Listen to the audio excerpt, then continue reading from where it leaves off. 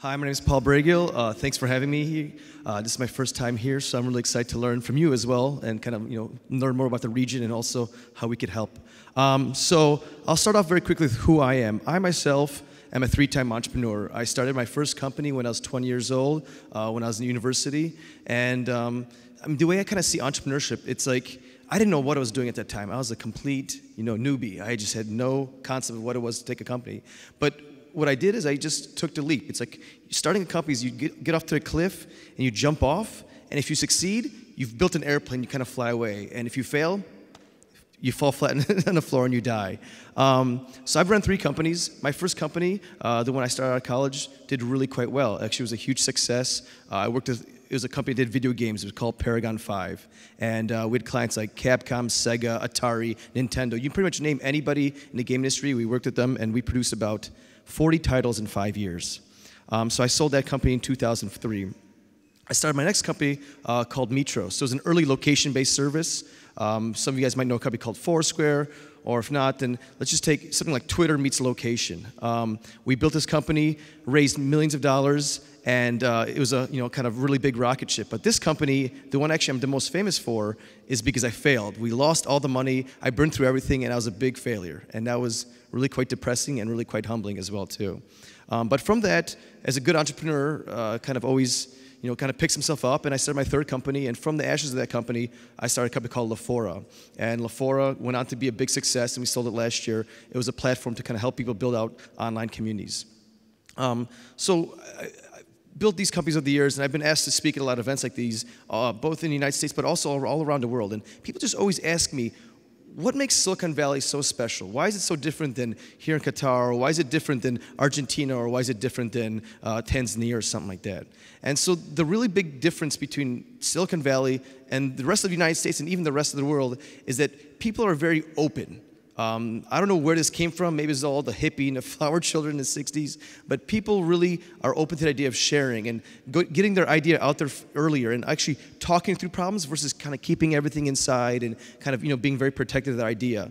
And this openness and this sharing is actually one of the reasons that Silicon Valley has been so great. And I had really a lot of great people around me over the years helping my company, not even asking for any money or any percentage. They just wanted to help out.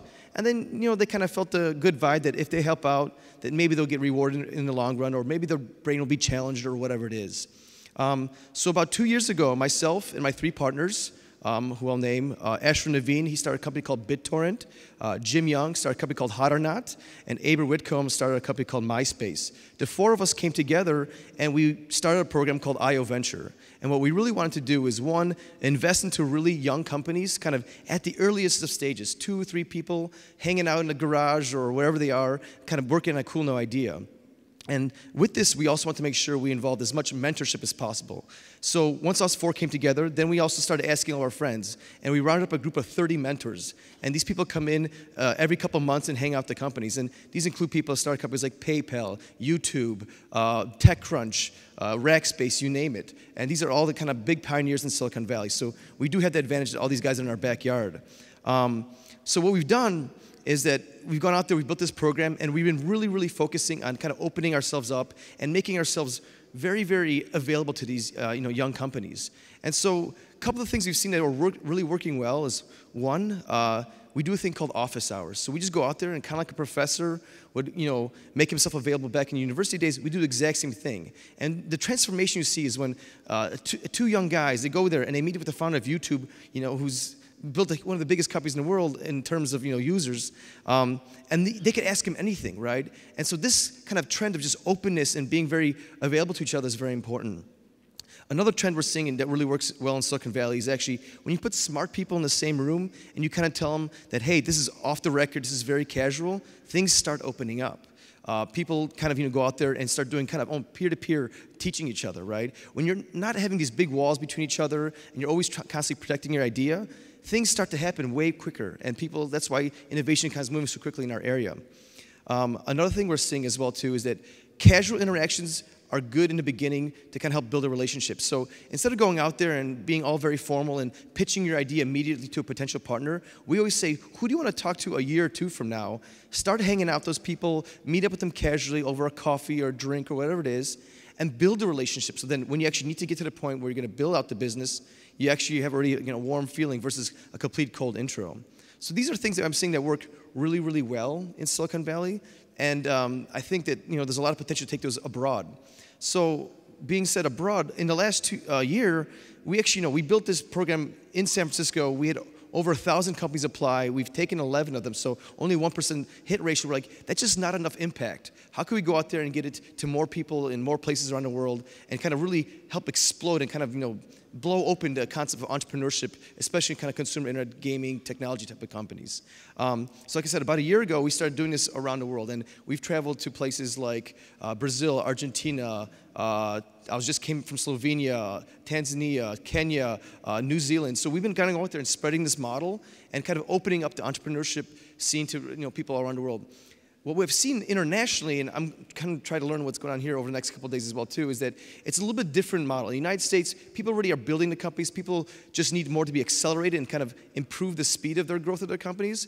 What we've seen in the other countries is, one, it's about exposing people to entrepreneurship, kind of putting a face onto it. A lot of times people don't even realize that entrepreneurship is an option. Your parents or somebody says, hey, I have to go work at a big bank or a big company. I want to go out there and say, hey, entrepreneurship is a really an option for you. It's becoming cheaper and cheaper to start a company every single day.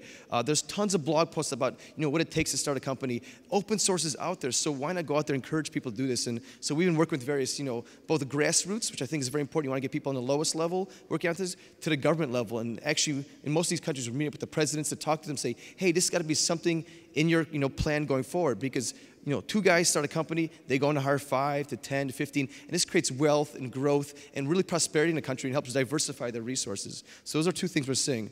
The third thing we're seeing is also people don't tend to want to open up with their ideas. People are always saying, oh, what about my IP? What if this person steals my idea? What I'm really trying to say is the idea doesn't necessarily matter. Everybody has ideas. How many times have you guys had an idea and then you see 2 weeks later somebody launched a product like that? The real key is all about the execution. So what we really try to stress when we're going to these other countries is go out there and build it. Just be quiet, sit down, and pump it out. And that's really, I think, very important to kind of get that attitude out to people. So, those are kind of the 3 things I'm seeing internationally that we need to work on. And everybody here just needs to encourage these young guys and girls because they're the ones who are going to be building out their future jobs. And there's no reason why, you can't have the Googles, Skypes being built right here. We have access to all the exact same technology everywhere in the world now. It's just a matter of actually doing it and building it and going out there and kind of scaling it. Yeah, I look forward to kind of, interacting with all you guys more over the next couple of days, and I'd love to kind of, see how we could help as well too, and kind of bring in the IO mentorship model over here into the, Middle East and North Africa region. Thank you.